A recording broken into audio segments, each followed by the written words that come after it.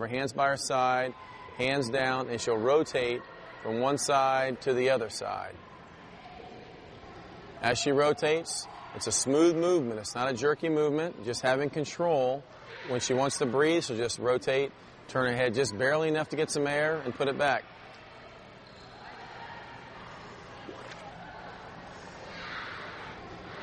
The shoulders and the hips are connected as you do this rotation. So as she moves, I want to see her transfer the energy from the shoulder and the hip, drop it down on the center of the spine and rotate to the other side. Use gravity a little bit to her advantage, not have to muscle over, but have it happen smoothly.